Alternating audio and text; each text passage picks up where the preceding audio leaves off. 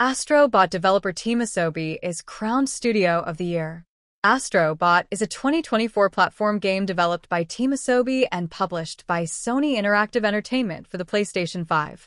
It is a sequel to Astro's Playroom, 2020, and the first game featuring the character to have been developed by Team Asobi since its separation from Japan Studio.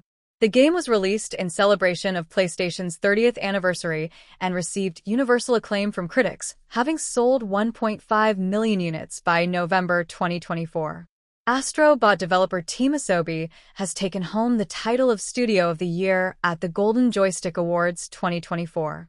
Team Asobi got Studio of the Year, beating out some stiff competition from other key developers/publishers like Capcom, Arrowhead Game Studios, and more.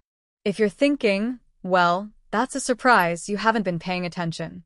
The team fended off challenges from the likes of Frostpunk 2's 11-bit studios and Arrowhead Game Studios of Helldivers 2 fame, and you can see the full list of everyone included in the Golden Joystick Awards 2024 nominees for Studio of the Year below.